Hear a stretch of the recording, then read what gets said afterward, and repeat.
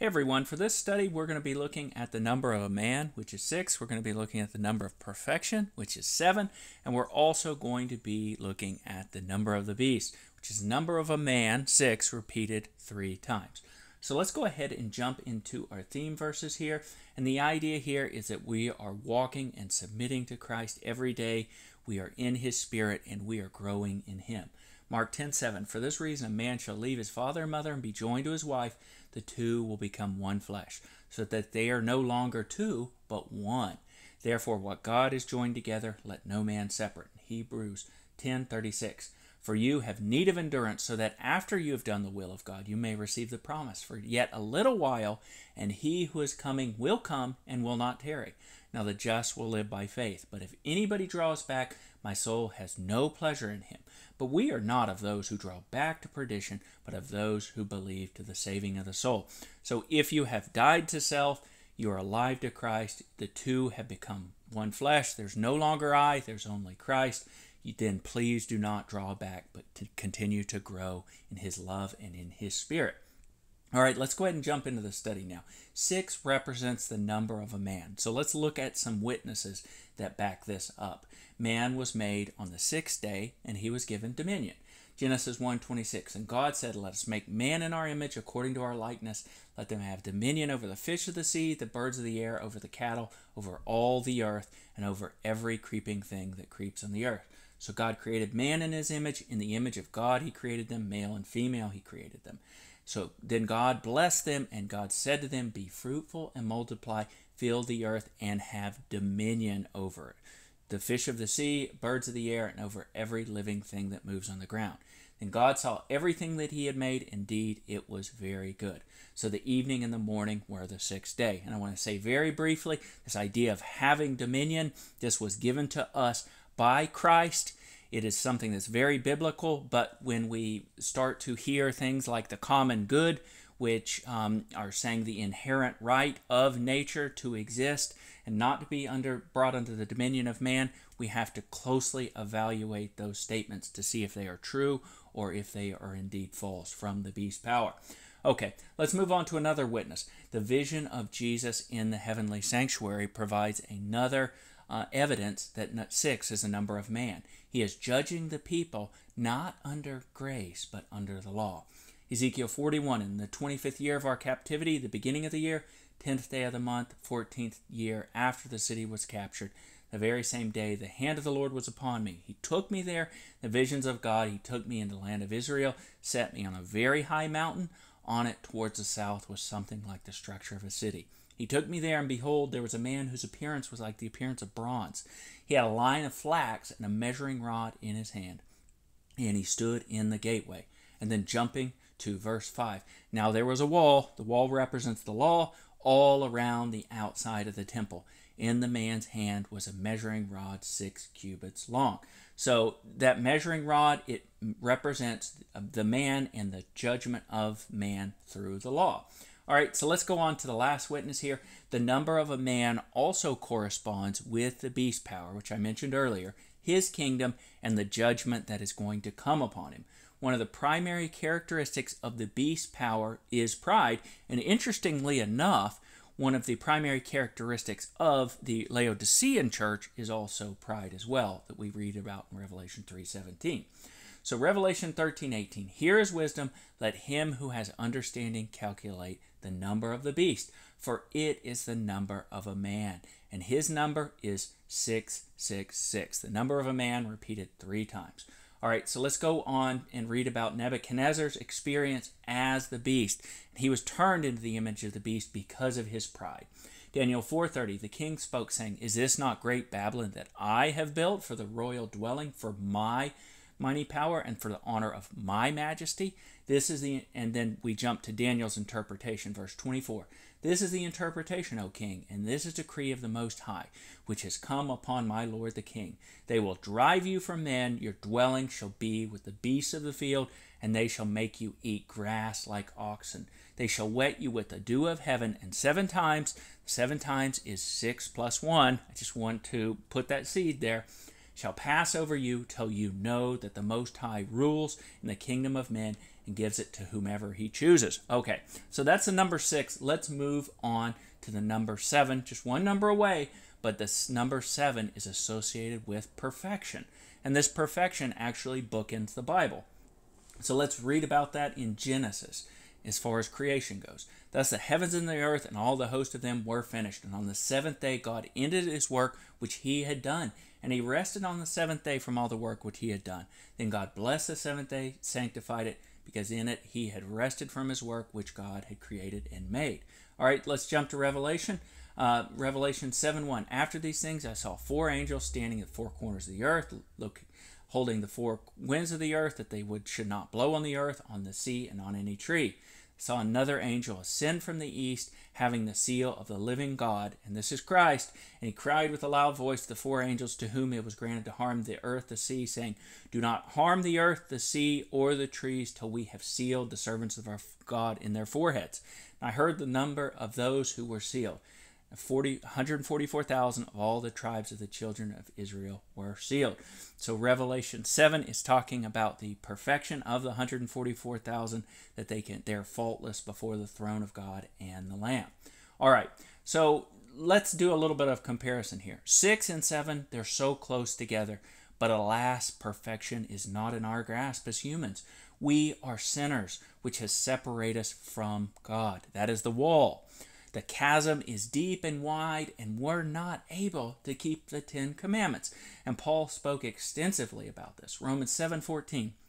For we know the law is spiritual, but I am carnal or human, sold under sin. For what I'm doing, I do not understand. For what I will to do, that I do not practice. But that which I hate, that I do.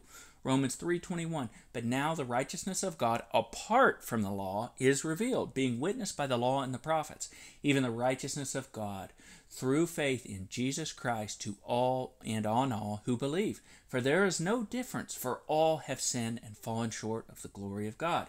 Romans 3:10, as it is written, there is none righteous, no, not one. There is none who understands, there is none who seeks after God.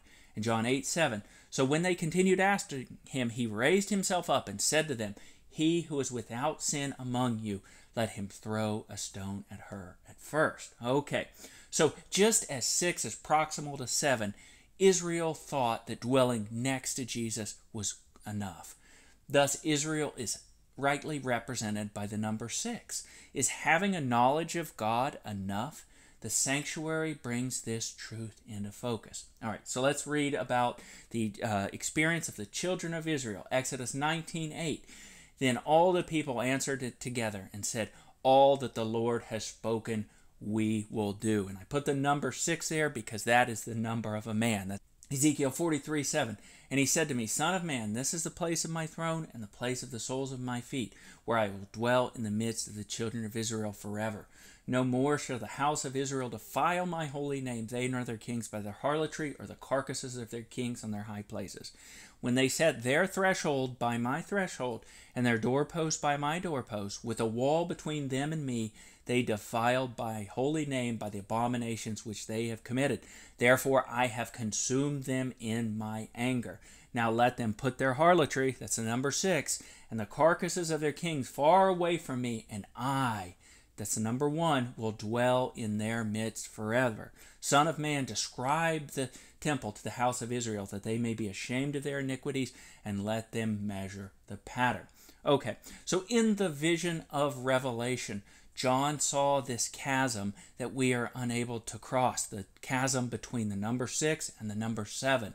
And Paul also had the same similar despair.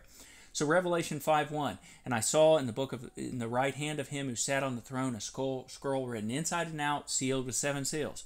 Then I saw a strong angel proclaiming with a loud voice, Who is worthy to open the scroll and to loose its seals? And no one in heaven or in the earth or under the earth was able to open the scroll or even to look at it. So I wept much because no one was found worthy to open and read the scroll or to look at it. And if the story would have ended there would be no salvation for us, friends. So Romans 7:21, I find then a law that evil is present with me, the one who wills to do good, for I delight in the law of God according to the inner man. But I see another law, that's a law according to the flesh, the 10 Commandments in my members, warring against the law of my mind, and bringing me into captivity to the law of sin which is in my members. O wretched man that I am, who will deliver me from this body of death? So we see the despair and the anguish that we are never going to meet the standard as long as we are the number 6. So the next question is, how can we move from that number to the number 7, which is perfection? And the answer is, when I die, there is no more I, but there's only Christ. When we die to self, we are thereby released from the condemnation of the law. Praise God. Romans 7:1, or do you not know, brethren, for I speak to those who know the law, that the law has dominion over a man as long as he lives. For the woman who has a husband is bound by the law to her husband as long as he lives. But if the husband dies, she's released from the law of her husband. Therefore, my brethren, you also have become dead to the law through the body of Christ, that you may be married to another. So that the law has dominion over a man as long as he lives. But if he dies to self, he's released from the law. So Romans 6:10, and that has to do with the state of grace. So Romans 6:10, for the death that he died to sin once for all. But the life that he lives to God. Likewise, you also reckon yourselves dead indeed to sin, but alive to God in Christ Jesus our Lord. 1 Corinthians 15:10, but by the grace of God I am what I am, and his grace toward me was not in vain, but I labored more abundantly than they all. Yet not I, but the grace of God which was with me. So Paul has a very important concept there. It's not our work, it is Christ's work through us, and that is a very important distinction. If we die to self, we can't talk about our, quote, relationship with God or relationship with Jesus Christ. It is him doing the work, and if we are dead to self, then we do not exist any longer spiritually. When we die to self, we will be joined to Jesus Christ. The two become one, the beautiful symbology of the wedding, the bride of Christ and Christ. What are the blessings of the union of man and Jesus? That's the 6 and the 1 together. Through Jesus, the wall, the law, will come crashing down. Exodus 21:2, if you buy a Hebrew servant, he shall serve for 6 years. That serving, that's the works-based salvation. And it's also the number of a man. And in the 7th, he shall go free and pay nothing. Friends, this has to do with the grace and the freedom that comes from not being under the law. So Joshua 6:1, now Jericho was securely shut up because of the children of Israel. None went out, none came in.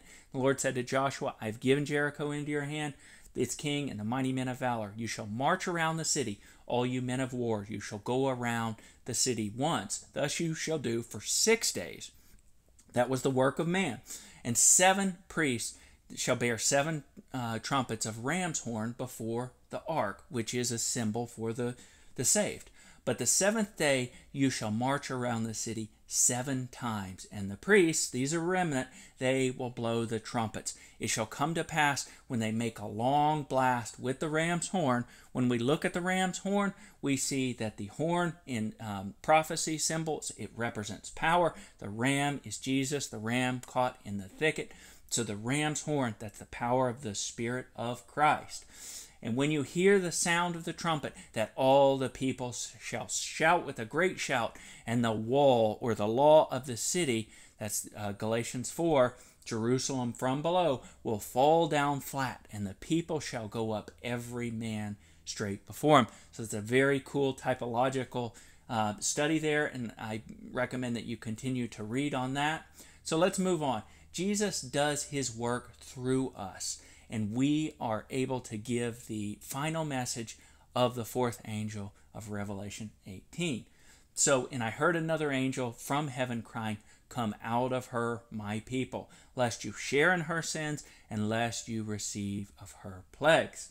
Ezekiel 9:1, then he called out to me with a hearing with a loud voice, saying, let those who have charge of the city draw near, each with a deadly weapon in his hand.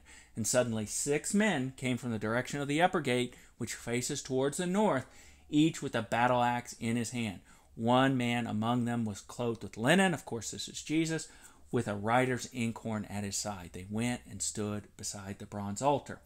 We see that with the 6 men, they are united with one. 6 plus 1, that equals the perfection of being united with Christ. And the next slide kind of expounds on that point. The union of 6 and 1 is present throughout Scripture, especially in the Sabbath and the sanctuary truce. There are 7 steps in the north and south outer gate. That is the symbolism of our dying to self and our being united with Christ. Exodus 29, 6 days you shall labor and do all your work, but the 7th day is the Sabbath of the Lord your God. Ezekiel 46:1, thus said the Lord God, the gateway of the inner court that faces toward the east shall be shut the 6 working days, but on the Sabbath it shall be open. Ezekiel 40:22, its windows and those of its arches and its palm trees had the same measurements as the gateway facing east. It was ascended by 7 steps, that's the north gate, and its archway was in the front. 7 steps led up to it, and its archway was in the front of them. And it had palm trees on the gateposts, one on this side and one on that side. So that is the southern gate. All right, so let's transition a little bit here. Don't be one of the synagogue of Satan, who love to keep their brethren in bondage through the old covenant. Jeremiah 34:14, at the end of 7 years, let every man set his Hebrew brother free, who had sold to him, and when he served for you 6 years, you shall let him go free with you. But your fathers did not obey me, nor incline their ear. Galatians 2:3, not even Titus, who was with me, being a Greek, was compelled to be circumcised, and this occurred because of false brethren secretly brought in, who came in to spy out our liberty, which we have in Christ Jesus, that they may bring us into bondage. Matthew 15:10, when he had called the multitude to himself, he said, hear and understand, not what goes into the man defiles him, but what comes out of him. Jesus is absolutely obliterating the idea of clean and unclean meats. He's explaining the symbolic value there. Then his disciples came and said to him, do you not know the Pharisees were offended when they heard this saying? All right, so the last slide here. What about 666 power, the beast, the Roman Catholic Church, the papacy? So we have Satan, we have the beast, and the wicked. 3 parts which are all united together against Christ. They don't submit to Jesus, which means they don't die to self. So they, in individual parts, they represent the number 6. So they're through Satan is 6, the beast is 6, and the wicked is 6. So there we have one aspect of 666. So let's read about the 3 parts of the city of Babylon, Revelation 16:19.